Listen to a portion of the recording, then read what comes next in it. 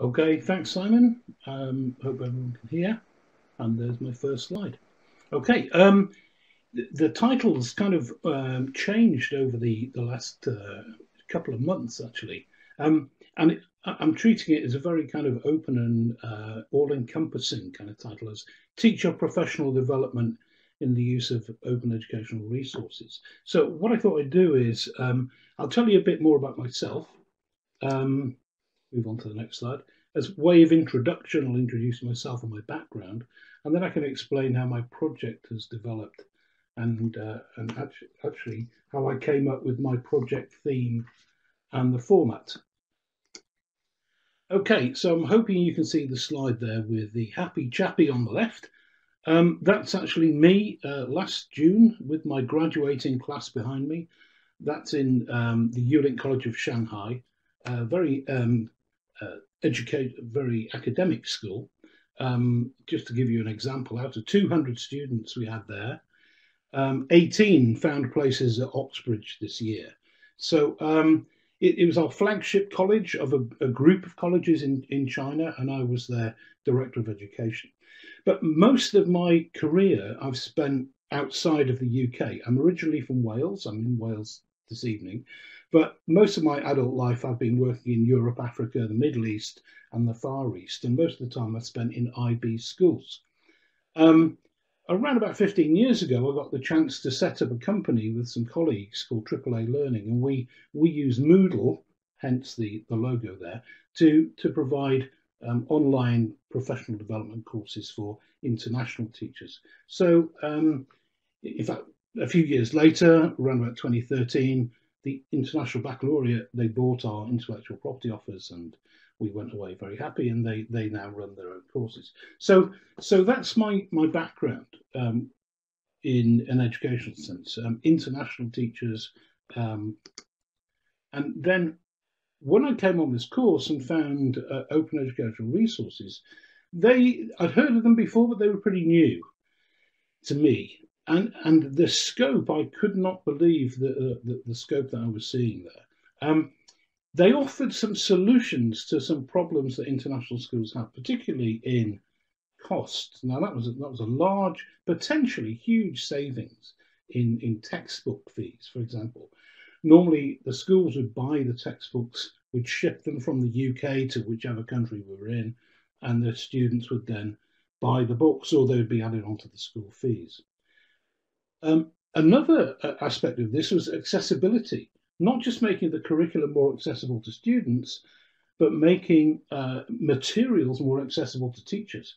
For example, many of the books and other items that we'd ordered would often be held up at the border. There would be some at customs, there would be some questions asked about what we wanted, why we want this stuff, and the suitability of certain tests and so on.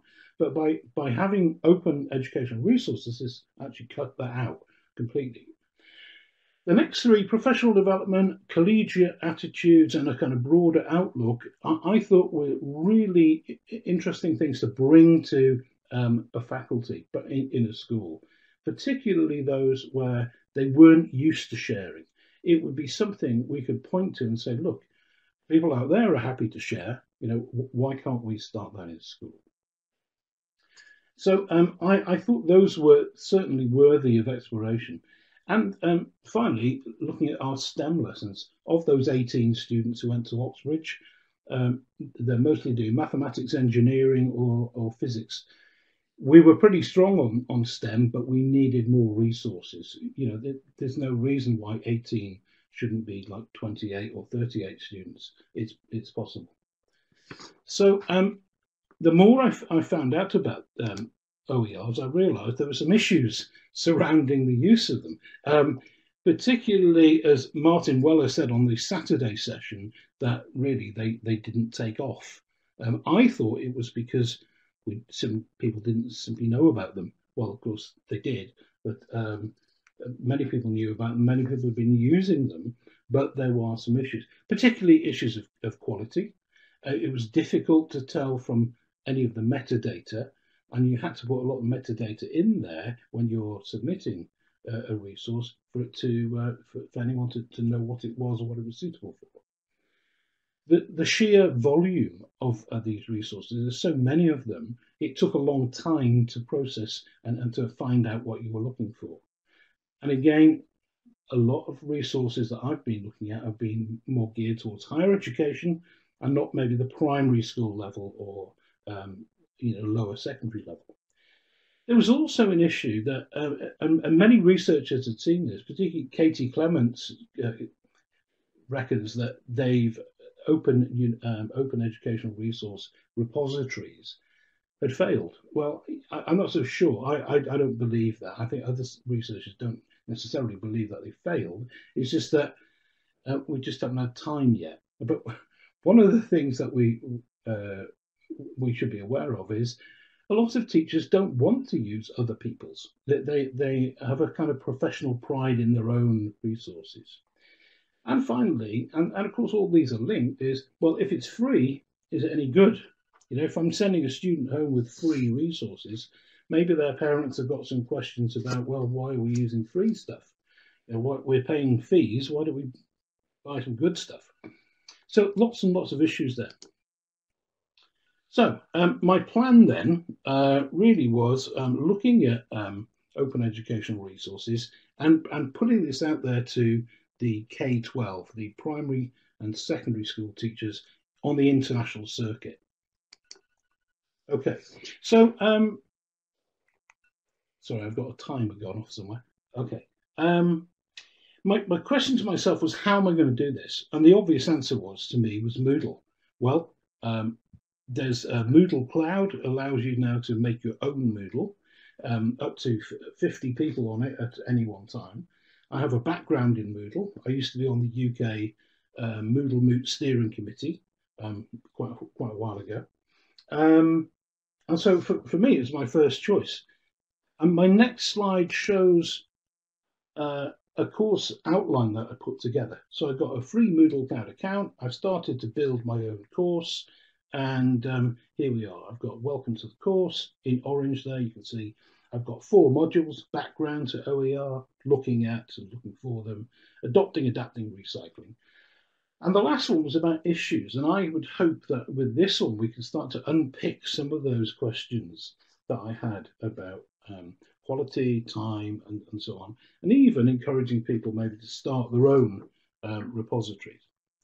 So then I thought to myself, well, okay, I know how I'm going to do it. I've started to build a course, but who will I include? Now, I'd recently joined with Twitter, and I'm finding that's useful in some spheres, but my kind of own network over the years has been built up on LinkedIn. I have around about 1,300 followers on LinkedIn, and I follow many other people as well. So I put some questions up there on LinkedIn, and I'll enlarge that screen for you now to show. And I'm saying we're having a look at OER or OE practices, and do people have a repositories that they prefer to go to? And I had some interesting answers, actually. I had the guy there, I blocked out his name to protect the innocent. He's a principal of a school in India. I knew he would. He's from Wales like me. He does this kind of stuff all the time. And the other person who responded in that way was Sean, who was one of the first graduates from H818 many years ago, now living in East Africa, working on an OER project with the university in Dar es Salaam.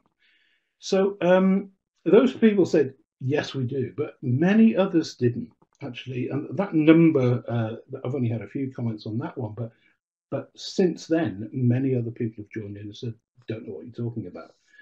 So I thought, well, who else is there? Who else might be somebody to ask? So I went to a group on Facebook, strangely enough, an international group on Facebook. They're IB teachers, and this is the Approaches to Teaching and Learning, ATL group. And I asked them a kind of similar question, although what I did there was I gave them a poll, and I'll enlarge that screen so you can see it. So I said, give me a love symbol, not a like, give me a love if you consistently use OERs. Give me a haha if you don't know what they are. If you know what they are but you don't use them, and give me a sad if you've never used them. Well, since that, many others have responded, and I would say round about 70% of people are giving me, well, I wanted the sad face, but actually some people misunderstood and wrote the word sad. Never mind. It's fine. But quite a few said, Tim, I would like to know more about it. What is it? What are they? So there we are. I thought to myself, okay, that's good. We've got something. Some people want to know some stuff. And my screen's disappeared. You're just over the 10 minutes, Tim, so you need to be wrapping up. Okay, wrapping up. Okay, thanks, Simon. Next one, I looked at another group. Here's another one. I found out in a poll that there are actually that there is a poll feature on Facebook. So I used the poll there. Many people didn't know what they were. Okay, so quick update then. This is where I am now. I had a thought: is Moodle the right thing or something else? I did think about Twitter. Use Twitter to run a course, or Facebook to run a course. And as you can see, the bullet points in Facebook are actually outweighing those in Twitter. There is a course function in groups in Facebook. And here, I think it's my final slides. My current situation is I've set up a open educational resources group on Facebook. It's got opportunities there to invite members. I'm the only member at the moment, but then I can build the units and build the discussions and build all the activities around that. Okay.